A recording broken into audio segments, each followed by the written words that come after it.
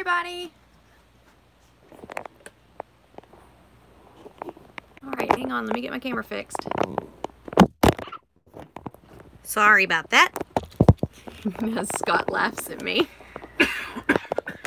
Alright, so this is a weird setup. Sorry guys, I am laid up in the bed with my AS, but we are going to do this live no matter what, as promised. So, as I was kind of prepping and planning for this week and trying to figure out really how to be more productive in my day-to-day, because I am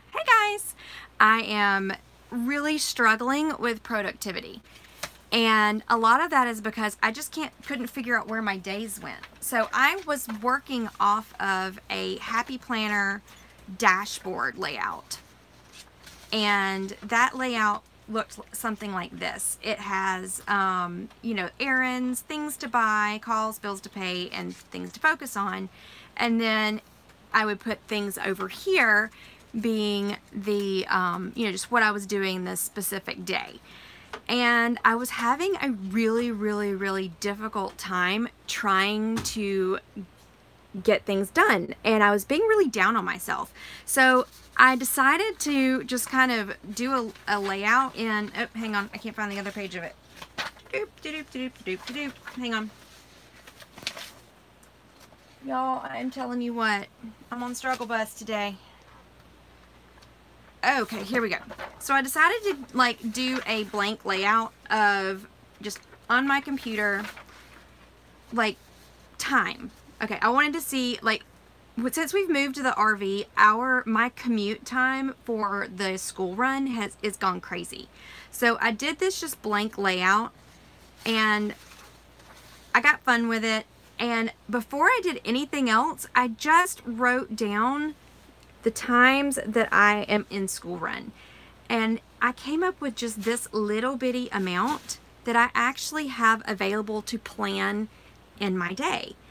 And it was like this huge aha moment of, it's not that I'm not getting stuff done, it's that I've got too much I'm trying to cram too much in the little bit of time that I have available without kids. So, I went and changed planners. Okay, I'll tell you where I got this, Heather. I got it, I got this at Joann's. So I went to Joann's this weekend, and they don't make the Happy Planner schedule, you know, the big one anymore. They make this in the classic size, but I like my big size planner mainly because I have really stinky handwriting, and the smaller it is, the harder it is for me to read. So I haven't put anything in here for my planner this week. I just kind of wanted to show you what I've done so far, and then we're going to plan the rest of it together. So the very first thing I did is I took a black pen, and definitely grab a couple of different color pens when you're planning, because it really does help you kind of see. Oh, hey, Dad. Hi, Schnooks. That's my dad. That's what he always called me. Okay, so anyway, basically I took my black pen and I went through and I marked all of the girls' school runs. I am in the car. I am not kidding. Oh, my budget one. I'm putting those on. I swear, I know I keep saying I'm putting them on Etsy this week, but I really am putting them on Etsy this week. Happy birthday, Tammy. My baby's birthday's tomorrow. So anyway, I took a black pen and I just put in the school runs. And the days that Mary Claire is in school, I'm in the car almost 4 hours a day, and it's brutal, because by the time I leave here and then take the girls to 2 different schools and then get back here, I have literally, you know, just the smallest amount of time to plan. So how I've decided to do things is if those of you that don't know, I have an autoimmune disease, and my body doesn't allow me to do things like I used to. I used to be able to do errands all in one day, kind of like the Fly Lady does, where you had an errand day, but I physically can't do that anymore. It just won't. I will tell her, Tammy, thank you. It won't, like, for instance, I did errands all day on Friday trying to get ready for Mary Claire's birthday tomorrow, and I've pretty much landed myself in a big problem today, and I'm going to be spending my research and writing day in the bed tomorrow. So Mondays are my research and writing day. So there's a couple things that I want to do. I told you that my housework ducks are like running around in circles, like with party hats on. I'm the worst housekeeper ever. So I wanted to add about 15 minutes of chores to each of my days that I don't have the kids. So it's the very, very first thing I do. It's kind of my transition time between coming home with the kids, or coming home from dropping the kids off, and getting into my work day, because the 3 days that I don't have any kids at home, those are my work days. So I've got my chore stickers right here, and these are just Happy Planner stickers. Ooh, here, I'll show you. These are just like stickers, and I went a little nuts with the stickers, but you know, gotta have some kind of hobby, right? So I found these, and it's just a few stickers. It's the mom planner, it's the productivity planner. I had to have these. They have French Bulldog stickers in here. Hang on. Oh, my camera decided to... Anyway, and then this is the budget pack stickers as well. Sorry about the bouncing, guys. I had to touch my camera for a minute. And then this is just a whole bunch of bright stickers that I found to match my new planner. And part of it is because if I didn't have the stickers and stuff in place, I would try to make these designs on my own, and then it would take me forever and I would never get anything done. So I wanted to add some chores in, and I'm trying to add one new habit every week. So my last habit that I added in the last 2 weeks, I actually have been doing really well, and that is doing 1 load of laundry every single day. And I've really been doing really well with it. I've come up with a system that works for me. I start the laundry during the day, flip it once, throw it on the bed when it's dry, and right before I go to bed, I just sort the laundry out and put mine away. Scott's put his away. Scott puts his away, and then the girls, I just take their basket to their room and they put theirs away in the morning. So that is working really well, and I think I've pretty much got that habit down. So now the habit that I want to add next is the day dishes. So we now have to wash all of our dishes by hand, which totally stinks. So this is a little habit tracker sticker that was in this sticker book. And so now I'm going to work on adding the habit of doing 1 load of dishes, 1 sink load of dishes during the day, because pretty much, especially if I'm cooking breakfast, lunch, and dinner, we have 2, if not 3 loads of dishes that we need to do in a day. So that's my new habit for this week, and I'll let y'all know on our next planning video how I ended up. Y'all, I'm not keeping up very well with the comments. I'm sorry. I can't really see them because I'm looking at my book. So what I want to start focusing on is having one eat your elephant task. And if you've never heard of the eat your elephant task, it is the one thing that you absolutely must get done. So I am like throwing to-do lists out the window. So this is like an example of what I was doing in my old planner. And I would have these lists, and they would just be huge. And I would feel horrible for not getting this stuff done, because I just thought I had more time than I did. So now I realize I have enough time in a little bit of time that I have without kids to really get one major eat the elephant task done. And if I can get one major task done in that time that I have without children, I'm gonna view that as a success. So Mondays, Scott is off work. So this is my research and writing day for my channel. So basically, I've got a series of videos that I'm working on right now that is requiring a good bit of research for statistics on mental health and budgeting and things like that. So that's going to be my research and writing day. So Scott wants to sleep late tomorrow, so I'll probably start work about 9:30, and then we'll do research and writing all day.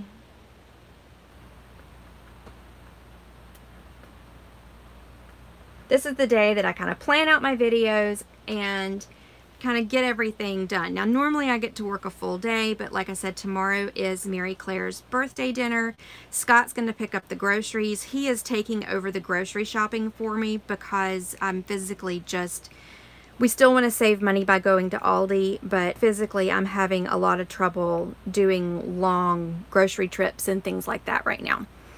So that's going to be my research and writing day on Monday. Tuesday, Wednesday, Thursday are usually filming and editing days for me. Thursday, though, my youngest is going to my dad's house, so I've got to drive all day that day, take her to my dad's house, and then home, which he's going to have her all weekend at a hot air balloon rally, which is awesome. Y'all, my dad's a hot air balloon pilot. How cool is that? And so we're going to get, so I'll lose my Thursday.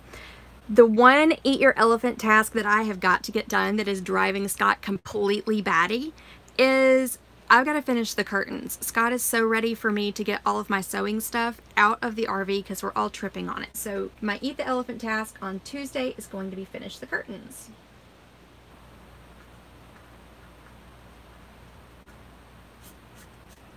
So basically, no matter what I do on Tuesday, I've got to finish sewing.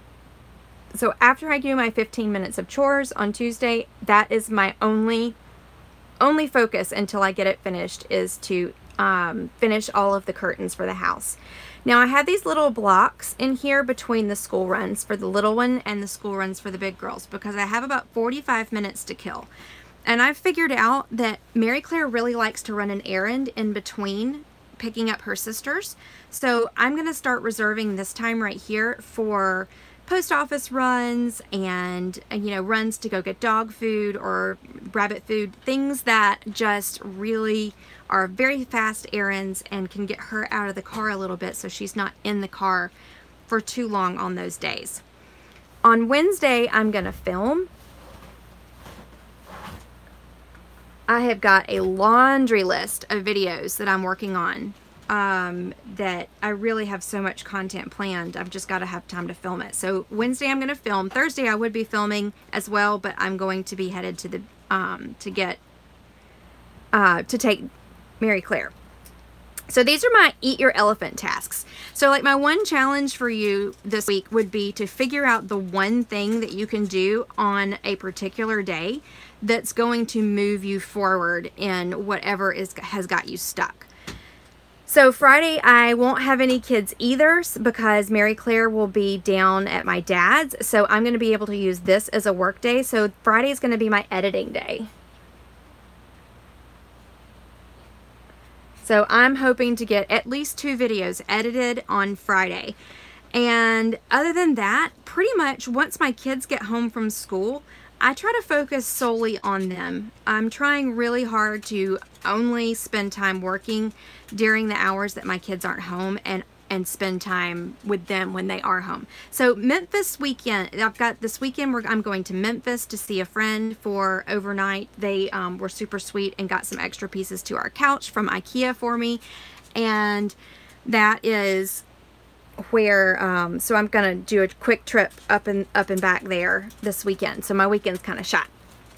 But this is where I will list any work tasks that I really need to get done. So after I do my eat your elephant task, the thing that you just have to get done no matter what, after I do that, I would work off of this little list over here of, you know, little tasks that I can get done. And these are my home tasks. I do definitely have some things I need to put on here. Like I've got to find the doctor. I've got to find doctors for the girls. I've got to find dentists for the girls and really for the rest of the family. So that's where I'll list those.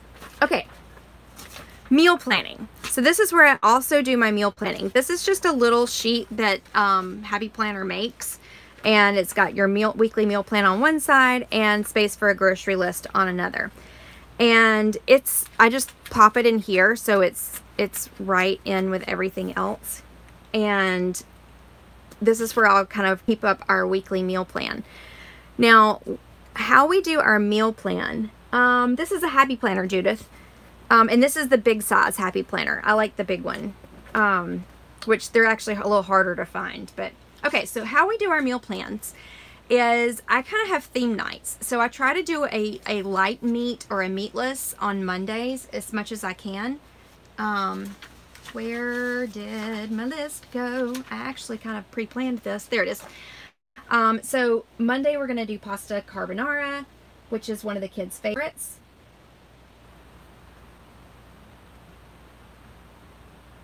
Now, I will, after this live posts, I'll put in the show notes a link to my Pinterest account. And I have a board that I've created for these live weekly sessions called Meals Planned for This Week. And it's going to have all of the recipes that are pretty close to the ones that I use. So if you want to make the same thing, you can check out those recipes. So Tuesday is going to be an enchilada and rice skillet. Tuesday is our Mexican day, Taco Tuesday. Yeah, really original, but this enchilada rice skillet doesn't have meat in it, so I'm, trying to save money there as well. I don't know how to spell, bleh, I don't know how to spell enchilada. N-E-N-C-H-A-L-A-T. Okay, we're just going to spell it Southern. Y'all, I hope you can't hear my dog over there. Maxie, quit! She's licking her feet. All right, so then we're going to have... actually, we are not having this on Monday. Monday, we're having birthday dinner, so that's going to be dinner out.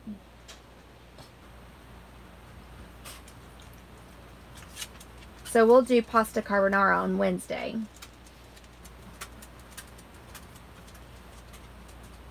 Thursday, I always have a breakfast for dinner night.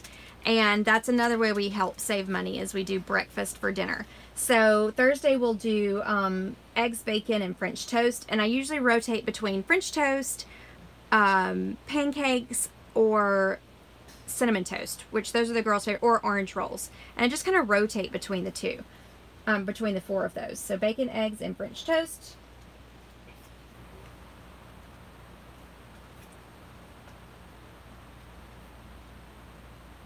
And then Friday, let's see. Friday is our family night. So we do kind of like a ballpark night. So we either do hot dogs, hamburgers, pizza, some type of kind of like ballpark food, really. It's just we pile in the floor and we do a movie night for the family. So this Friday we're going to do Pigs in a Blanket.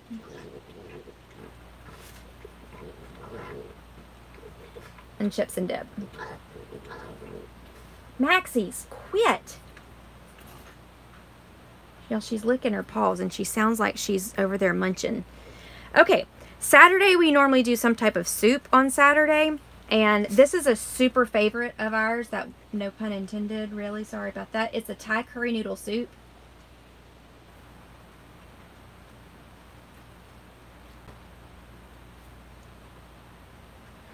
And it does have chicken in it, and it's so good. It's a coconut curry noodle soup, and it's really, I have this recipe on that Pinterest board as well, and our kids love it. We love it. It's a very budget-friendly soup, and then I usually will make, not necessarily grilled cheese with this soup, but because that wouldn't really go well. With this soup, I would probably make a side of rice and so the kids can have rice and soy sauce. But anytime I have another soup, I usually will make grilled cheese or something like that to go with it. So Sunday is our big meat and veggie day, and that's going to be today. I've got a pack of chicken in the freezer, so we'll do chicken and couscous and veggies.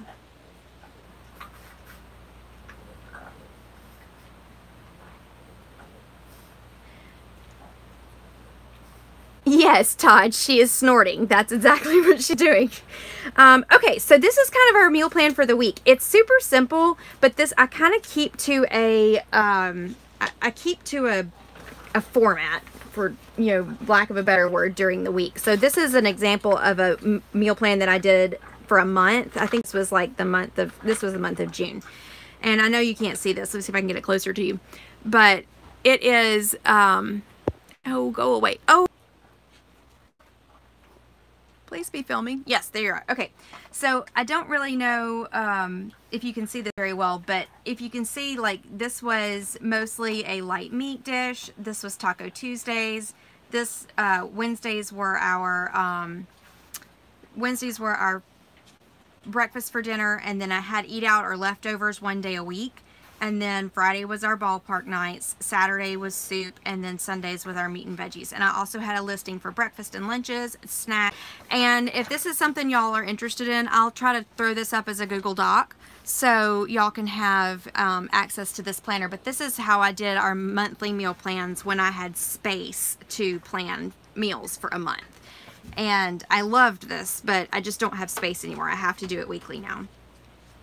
Now that the kids are in school, I just kind of, and I have to make their lunches all the time, I pretty much just stick to standard lunch fare. Sometimes I'll do cheese quesadillas for lunch, which they love, but for the most part, I stick to sandwiches and all those boring things. So if you have really great ideas about lunches, that would be awesome. So let me see if I can run through the comments real quick and see if I can answer any questions if there are any.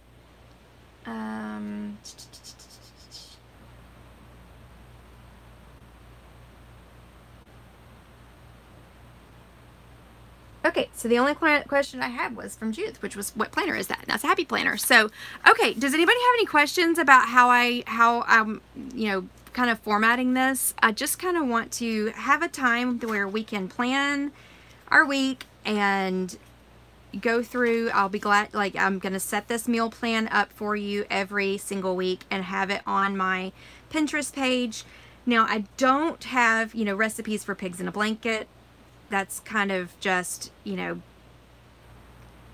generally just use the oh, y'all, I can't even think. Anyway, you know, it's the little bitty hot dogs with crescent rolls on the outside. So, but I have all these other recipes on here: the Thai curry noodle soup, the pasta carbonara, and the chicken enchilada. And we also did our dinner tonight, which was a it was a homemade cheeseburger macaroni, kind of like homemade hamburger helper, and it was a huge hit with the kids. I mean, they loved it. So I left that recipe up there on that board for you to find. That way y'all can, and it makes enough, it made enough to feed our family of 6 twice over. We can totally eat it for another whole dinner one night this week. Okay, that's it, everybody. Do you grocery shop once a week? Yes, I do grocery shop once a week. And yes, you're right. Meal planning does save a lot of unnecessary shopping. I used to grocery shop once a month and then do a mid-month grocery for just like milk and eggs and bread and things like that. But now that we're in the RV and we have a much smaller refrigerator, I have to shop once a week. And I'm actually finding that I'm saving more money that way. I'm having less food waste, and I am cooking through my pantry better. For example, this enchilada rice skillet was something I had planned for this week, and we ended up eating pizza one night this week. So that was one that I had planned this last week. Hang on one second. Oh, sorry, I was trying to get this. All right, this was our meal plan for this past week, if you can see it.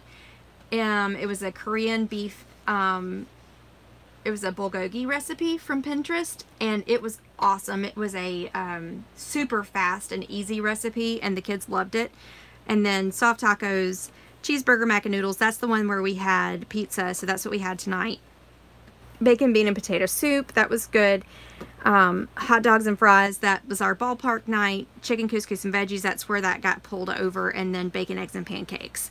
So I just try to stick to this. It keeps our meat light, which keeps our grocery budget a little bit lighter as well. But like I said, I have 4 kids. I don't get super inventive in the kitchen anymore. Can you say hi? Hi, Emily M.